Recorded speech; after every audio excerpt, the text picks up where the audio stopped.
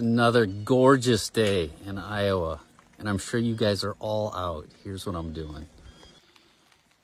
Should have done this a couple weeks ago, but I'm getting to a couple spots here with some leafy alfalfa and some mineral while they're replenishing their skeletal structures after really being depleted after the rut, all the nutrients, everything like that. So right now is when you impact antler size, and a lot of guys do nothing, and that's okay.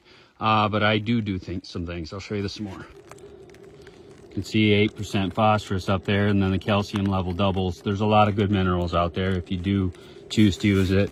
8% phosphorus, double the calcium, and then I've got some really leafy alfalfa, which is really digestible, not critical. It's just something I choose to do, put the mineral out there. If it's in a spot you want to clean up later, it's really easy to do it.